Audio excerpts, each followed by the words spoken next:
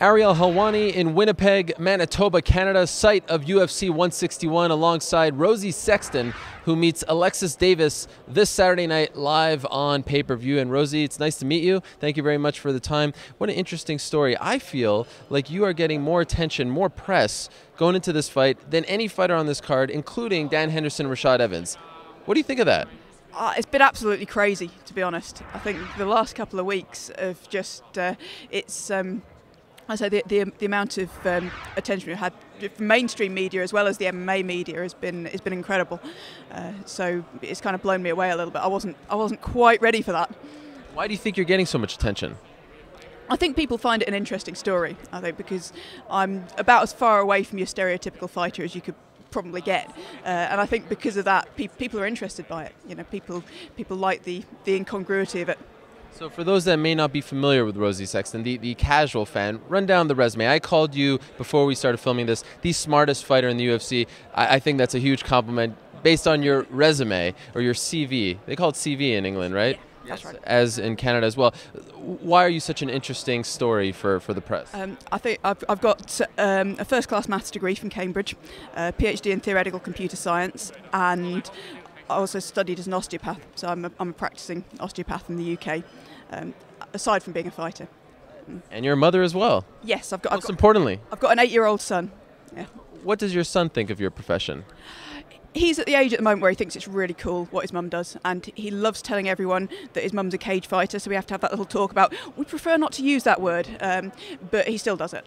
So I have some interesting conversations with his teachers and the other parents at his school. He's just got to the age now where he's started saying, oh, I want to come and watch you fight. And I'm saying, not quite yet, not quite ready for that. But yeah, he's been around the sport all his life, so it's something that he takes in his stride, really. Will he be watching on Saturday night? He's not going to watch it live, but he'll probably watch it after the event. What's interesting about this fight and your spot on the card was that, correct me if I'm wrong, it sounded like you were done with the sport. You were supposed to fight in Cage Warriors last year against Sheila Gaff, and then she pulled out after VADA got involved. Is that a coincidence? We don't know, but you insinuated that there might have been a coincidence there, and you said, you know, until the sport gets cleaned up, I'm done with it. So why are you back? Essentially, there was an opportunity to fight in the UFC, and I couldn't turn it down. I mean, it's something that I've dreamt of ever since I got involved in the sport. I never thought I'd get that chance. So when it came along, I thought, I'm going to have to give this my absolute best shot. So if you didn't get that call, you'd be done? I didn't say that. You know, I deliberately never used the R word. But what I said was I wasn't really looking for another fight unless something came along that really made sense. And obviously this is it. You know, this was the thing that came along that really made sense.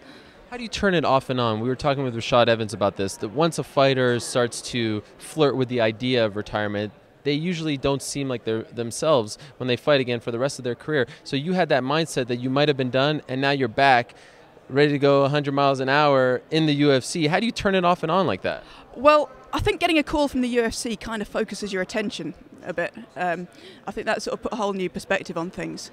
And obviously, I mean, it's a fantastic opportunity to be here. You know, this is a far bigger platform than anything I've done up to this point, and it's just something that I knew I needed to do. You're most known for your work as a flyweight, this fight taking place at 135 pounds. Did you have some hesitation taking this fight because she's obviously bigger than you and you don't usually fight at this weight? I mean, it's something we thought very carefully about going into this. You know, I sat down with my coaches and sort of said, is this feasible? You know, can we do this?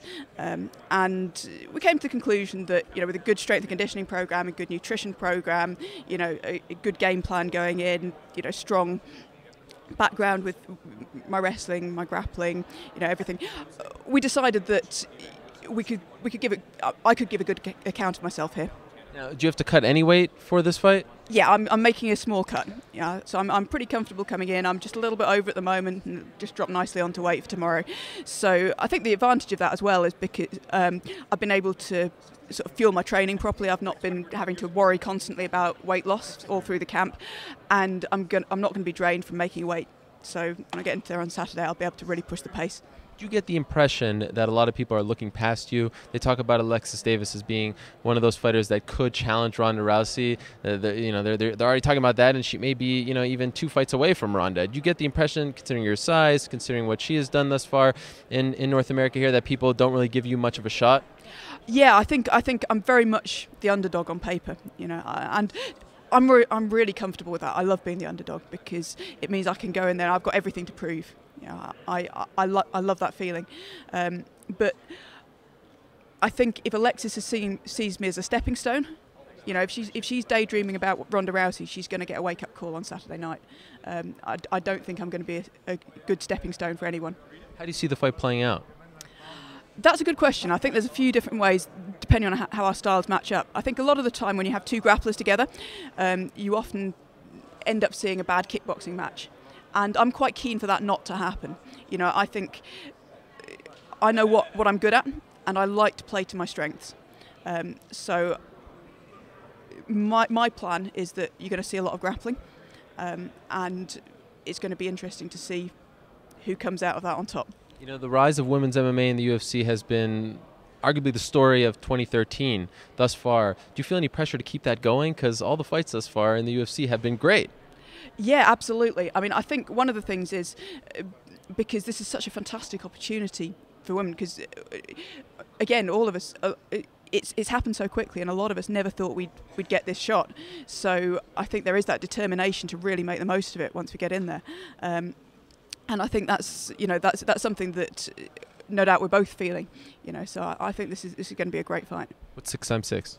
36. Oh, you hesitated there for a second now. She's so smart. She's so smart. Smartest fighter in the UFC. She makes her UFC debut this Saturday against Alexis Davis. She is Rosi Sexton. Remember the name. Thank you so much. Great to meet you for the first time, and good luck on Saturday. Fantastic. It's good to meet you. Good to put a face to a name.